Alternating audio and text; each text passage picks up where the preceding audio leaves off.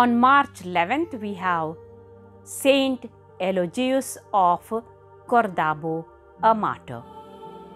Saint Eulogius' friend and biographer Paul Alvarez affectionately described him as gentle, reverent, well-educated, steeped in scripture, and so humble that he freely submitted to opinions of others less informed than he.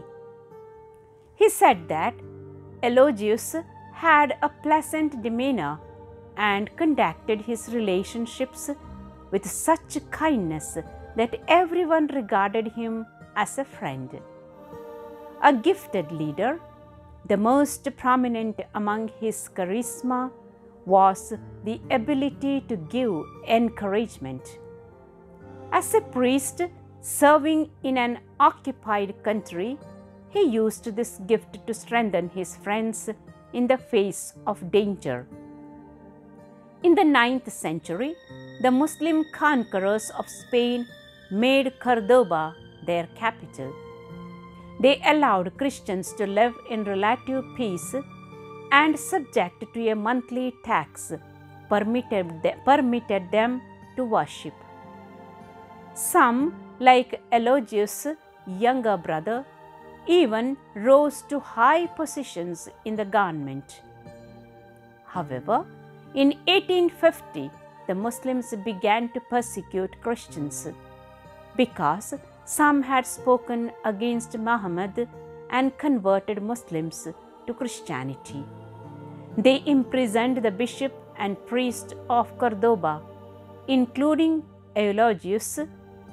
In jail, the saint read the Bible to his companions, exhorting them to faithfulness. He wrote to Flora and Mary, two young women who were threatened because they were converts. In the letter quoted below, he assured them that nothing done to their bodies could harm their souls. They threatened to sell you as slaves and dishonor you, but be assured that they cannot injure the purity of your souls. Whatever infamy they may inflict on you, cowardly Christians will tell you, in order to shake your constancy, that the churches are silent, deserted, and deprived of the sacrifice on account of your obstinacy. That if you will but yield temporarily, you will regain the free exercise of your religion.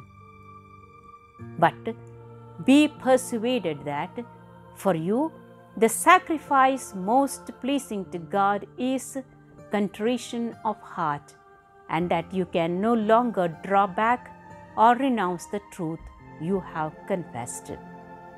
You must fight till death and leave God to defend His church. You must fight till death, because in such a struggle as this, victory is won by death alone. In 1859, Eulogius himself was arrested because he had protected the hidden Lucretia, a young convert.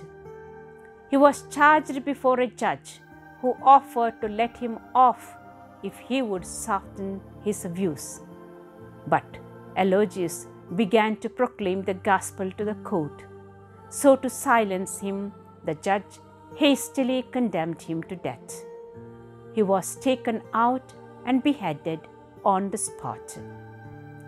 Let's conclude the saints series of today with a reflection of Saint Eulogius, who said, "Ah, if you could but conceive the reward which waits for those who persevere in the faith to the end, you would renounce your temporal dignity in exchange for it."